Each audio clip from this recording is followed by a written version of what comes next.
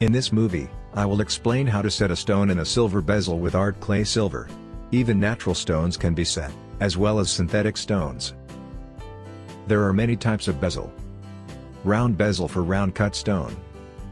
This is pear-shaped bezel for pear, or teardrop-shaped cut stone. This is marquise bezel for marquise cut stone. This is the last one, square bezel for square cut stone.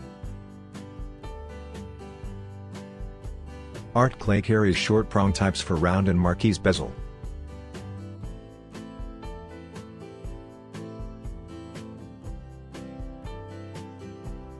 There are also types of bezel with a post at the side and the bottom. I will show you how to use a bezel with a post in the bottom. It is very simple. Push them into the clay vertically while it's soft. Make sure those posts are fully stuck in the clay. This is a different way, in case those posts are too long for your work. Cut them with cutting pliers to adjust its length.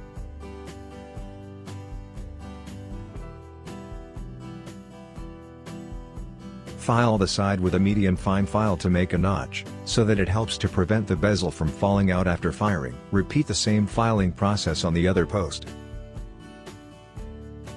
Next step is the same as previous ring. Push them into the clay while it's soft. As you may notice, the height of prong is lower than the previous ring. To make a room in the bezel for stone, take out excess clay with a toothpick. Then, dry and fire it.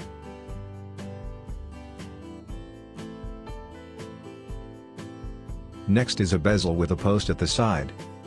This is also simple. Insert it into the clay while it's soft.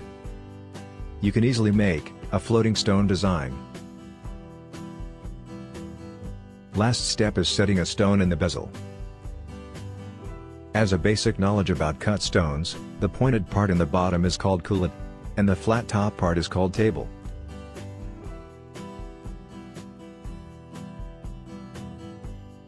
After firing, place a stone, coulant up and table face down. Then, push the stone bezel down to catch the stone. This is now for temporary setting, so catch and bend prong edges with a flat nose pliers diagonally, to fix the stone. Repeat the same step on rest of the prongs diagonally. Now stone setting is finished. Thank you for watching.